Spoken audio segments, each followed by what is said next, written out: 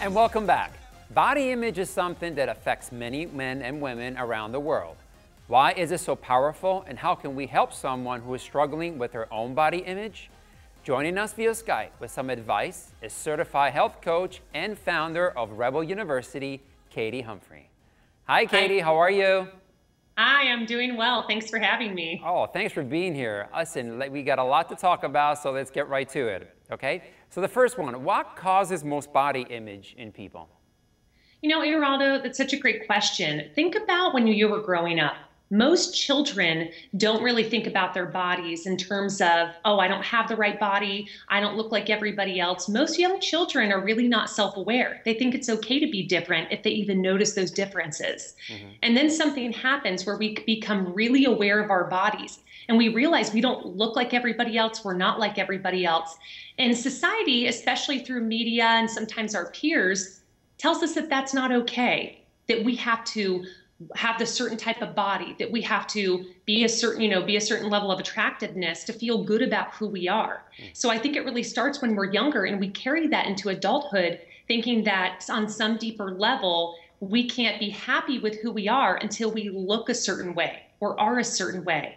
And it affects millions of people around the world because they're never going to look the way that society tells us that we have to be accepted. So why does it matter when someone struggles with their body image? Well, when you think about it, body image may not seem like a big deal. And body image is simply how you feel about your body and how you look. But it really is, because most of the people that I work with and in my community tell me that when they don't like who they are or don't like their body and don't really approve of themselves, they don't feel like they can have the relationships that they want. They don't pursue the careers that they want. They don't do so many of the things of their life that deep down they really desire because they feel held back by their bodies. And Eraldo, think about it. You know this. A lot of times people think they have to be in perfect shape or they have to look the way that they've always wanted to look before they can do what they really want to do with their lives. And that's absolutely not true. You can change the way you feel about yourself before you actually look different. Okay, well, so what can be done to change the way we look at our bodies then? Well, the first thing is that a lot of people, the wrong thing to do is to simply just approach it from the outside. A lot of people simply try to change immediately what they eat or how they exercise.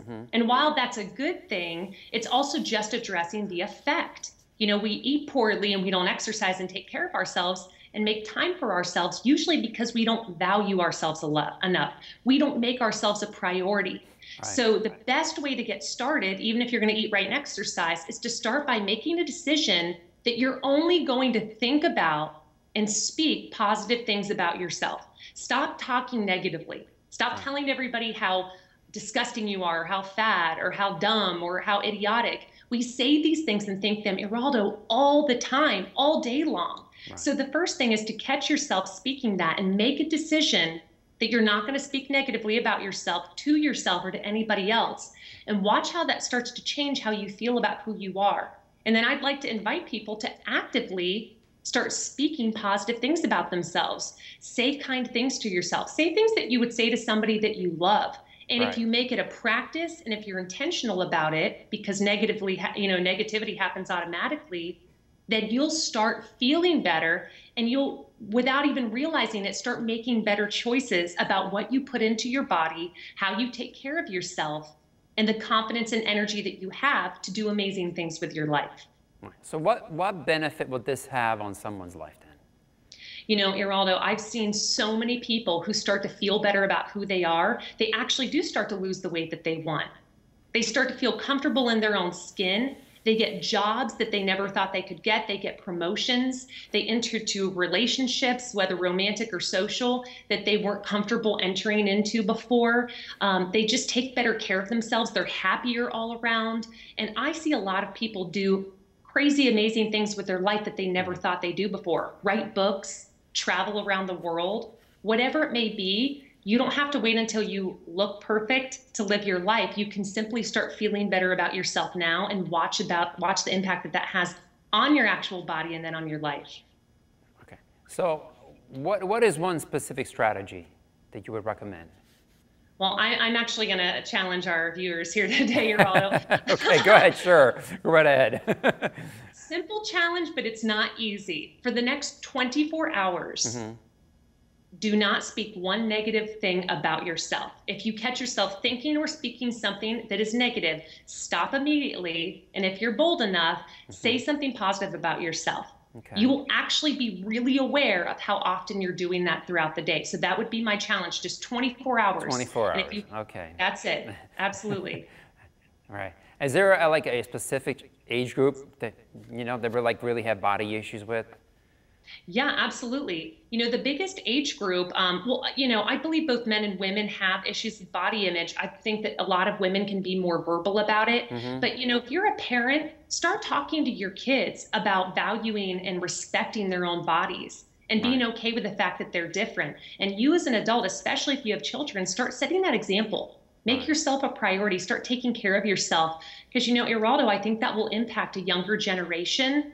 And especially, as women start to do that and as men start to, that will also impact the people around them. The more comfortable you are in your own skin, you're really inviting other people to be as well. Okay.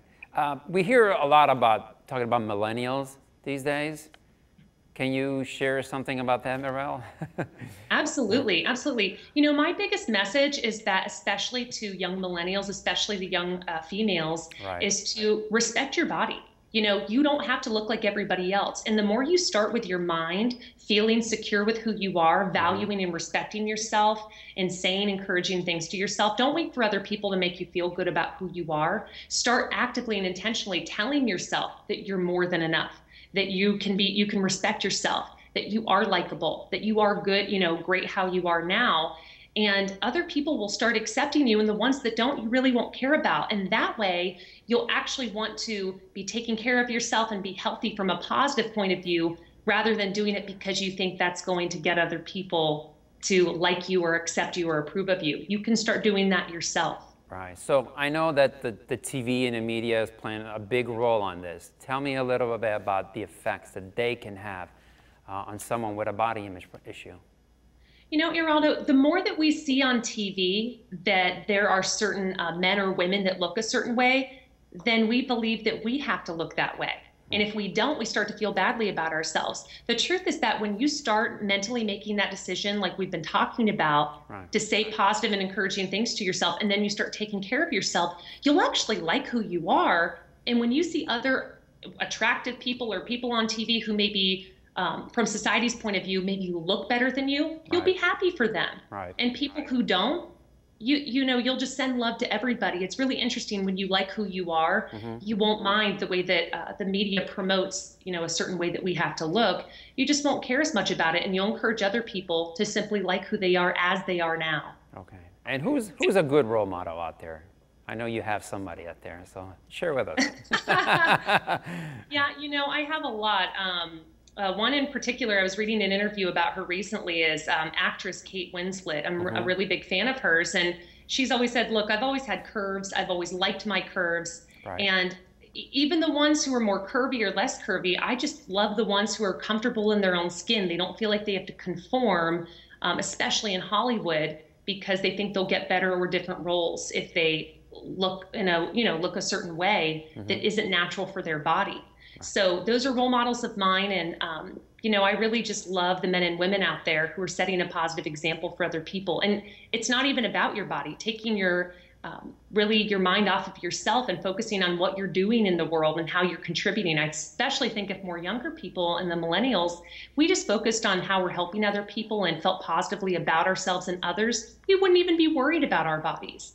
We'd be in total acceptance, and we'd be sort of making a bigger difference in the world. Well, good. Well, that's all the time we have, Katie. Thank you very much for joining us. Have a great time, and I'll see you soon, all right? Thank you. You're welcome. And still to come, violence against women continues to rise at an alarming rate. Ahead, we will talk with Dr. Charles Musburger as to why violence against women has become an epidemic of global proportions.